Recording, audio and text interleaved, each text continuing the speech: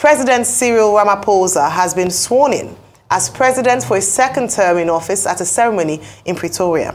Ramaphosa will govern the country as head of a new coalition after his party, the African National Congress, or ANC, reached a deal with its traditional rival, the Democratic Alliance, or DA. Correspondents say South Africa will now have an unprecedented government, which in itself is an unprecedented move because the two parties don't agree on many things, but have agreed to focus on the things that they agree on. In his inaugural address, President Ramaphosa laid out the agenda for his second term. In the presence of everyone assembled here and in full realization of the high calling I assume as President of the Republic of South Africa, I, Matamela Cyril Ramaphosa, swear that I will be faithful to the Republic of South Africa and will obey, observe, uphold, and maintain the Constitution and all other law of the Republic. And I solemnly and sincerely promise that I will always promote all that will advance the Republic and oppose all that may harm it.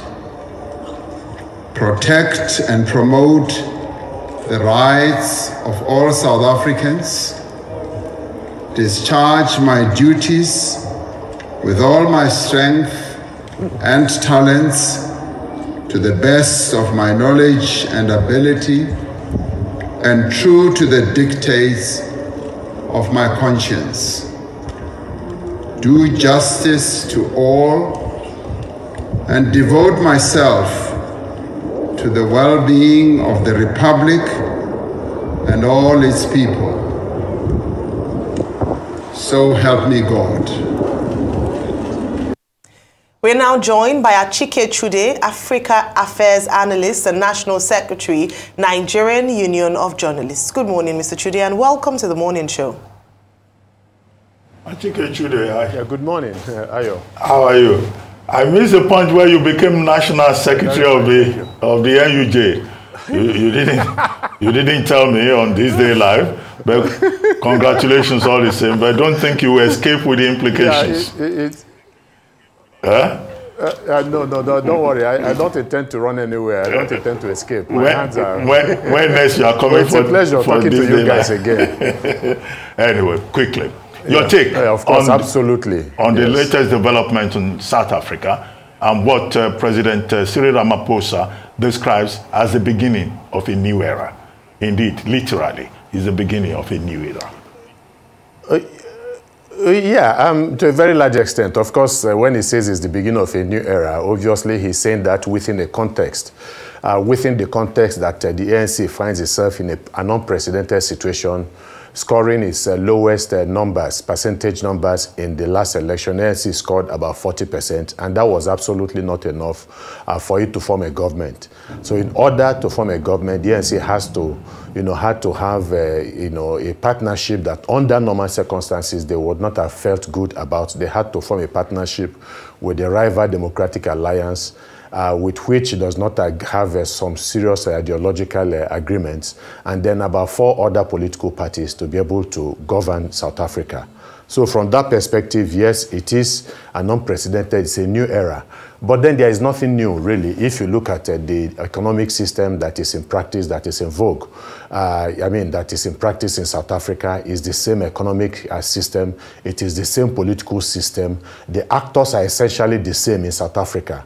So you cannot expect anything new. But what I think people will be looking at is how this coalition can be able to actually move South Africa forward. Of course, if you look at the DA, for instance, the DA has strong ideological differences with the ANC on the issue of black, the building of the black economy that ANC, had been on for quite some time and has not exactly done so well with it in terms of liberalizing the economy and then, reducing inequality and empowering the black people or blacks in South Africa.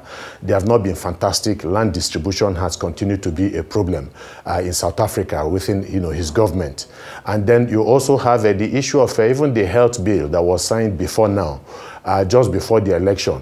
The Democratic Alliance is saying that you already have a health system that is groaning in South Africa, and so this health bill is not going to help, would only foster the collapse of the health system in South Africa. And so that gives you an idea. And of course, issues of fiscal policies, they are in complete disagreement with the ANC, and of course structural issues, structural economic issues also, though they have been embraced by investors. But we are going to see how this very strange marriage can be consumed in South Africa. So these are the immediate challenges that are facing the ANC, the new government. So like the president says, it's a new era. We're going to see how that plays out. Yeah, I was going to mention the strange marriage, strange bedfellows, ANC and the DA. I was just before you came on, I was having a conversation around the fact that this had happened, or this was tested in the UK with the Lib Dems and the Conservatives coming together to form a government. That didn't work.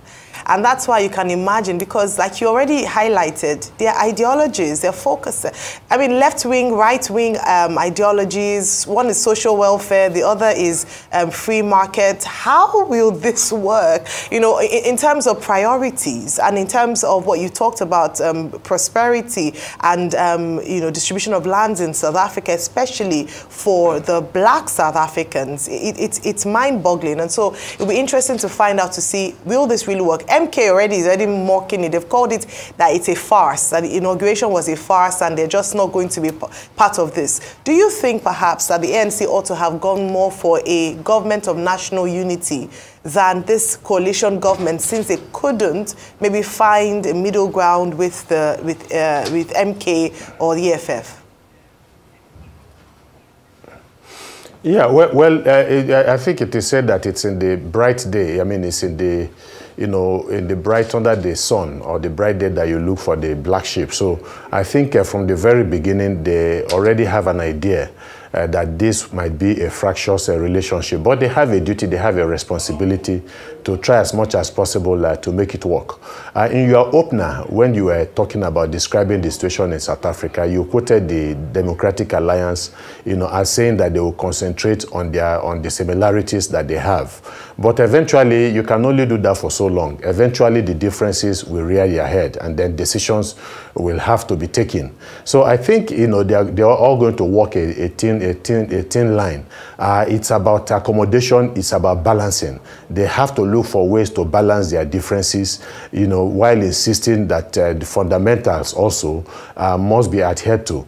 Otherwise, you're going to have a government that will find it very difficult to succeed in their objectives because of the crisis within. So it is this crisis that they have to manage. And don't also forget that you have the opposition waiting in the wings, licking their lips with the belief that this marriage is not going to work.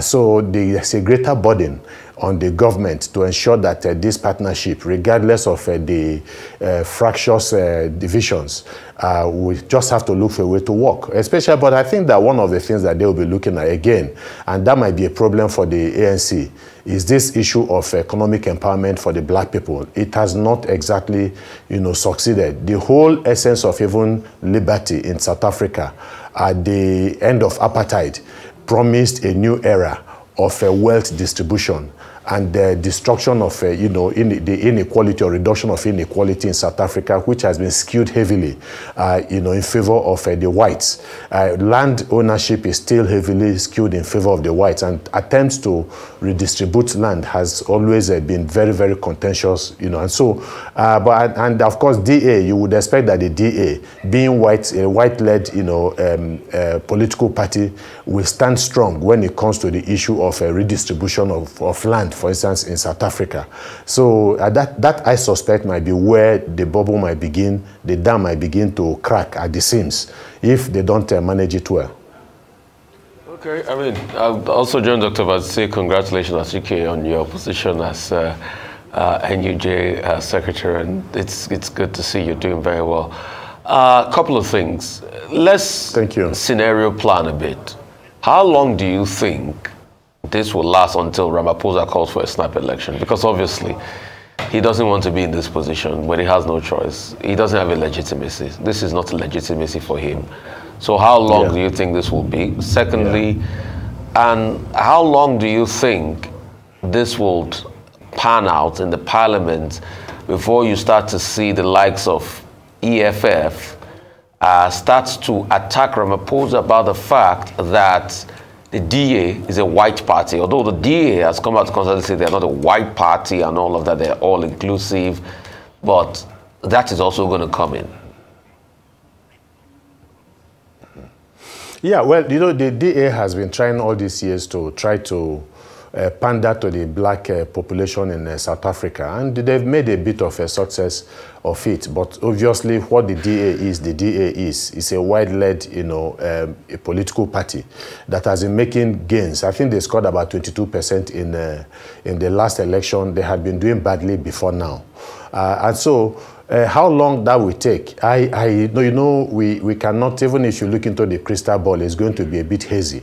We might be looking at a few months before talks of crisis and disagreements begin to emerge. We might talk about maybe 2 years from now, but I think a lot will depend. I think that the leadership of all the parties involved in this strange alliance will want it to work. So they are going to hold out for as long as they can. But whether they would succeed, I think, is contentious because this is an experiment that has not occurred before. And I think that the president will be loath to call for, you know, a snap election because it might not augur well for him, and it might not also be good for the DA. In fact, if they are not able to do anything substantial and they become fractious and begin to quarrel even in the public space, I see them losing grounds when if such an election is eventually called. I think there will be problems. They could even lose more grounds, you know. And so I suspect that they will do every single, you know, thing possible to manage whatever differences they have, especially in the public space, to see whether they can hold out for as long as they can. But like I said, like we don't know what is going to happen. A lot will depend on the leadership. And then again, not just that, what they are able to achieve on ground, because they need to hit the ground running. The issue of, one of the reasons for the loss of the dwindling, you know, fortune of the ANC has been the fact that ANC has not been able to do anything about the inequality and the poverty and the disillusionment and the despair among South Africans. You know, so these are the things that have been propelling people going into the election in South Africa. Well, like you said, it's time to hit the ground running. He's been, well, sworn in now. Yesterday, we showed the live coverage of the very colorful ceremony with poems and so that interfaith one. And then, of course, world leaders showing up. We just showed a video there of our own President Bola Ahmed Tinubu, present there, being received with a warm embrace and handshake by the President of South Africa, Cyril Ramaphosa. Thank you so much for your time today, Mr. Achike Chude.